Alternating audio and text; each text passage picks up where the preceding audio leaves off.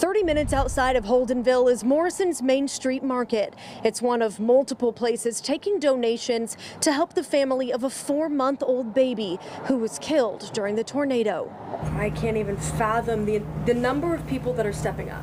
I get teary-eyed even thinking about it, because Oklahoma's no stranger to tragedy. Debris scattered where the Skeen family called home. It's heartbreaking for all of our neighbors. As the family recovers from the physical wounds they endured, they're facing an unimaginable emotional scar, the loss of their 4-month-old baby. Residents in Holdenville and beyond say they won't face this alone. I think that's the whole purpose here, is to love these families and love these people that are affected.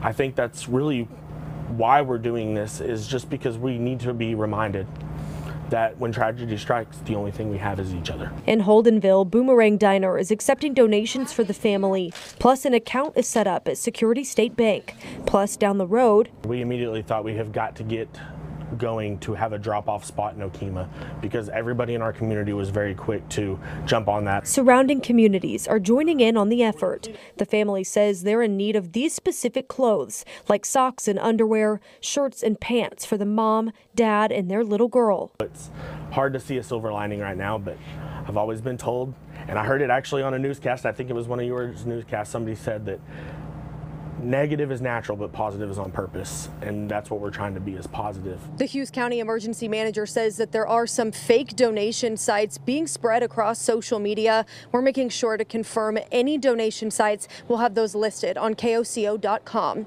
Reporting, Elise Jones, KOCO 5 News.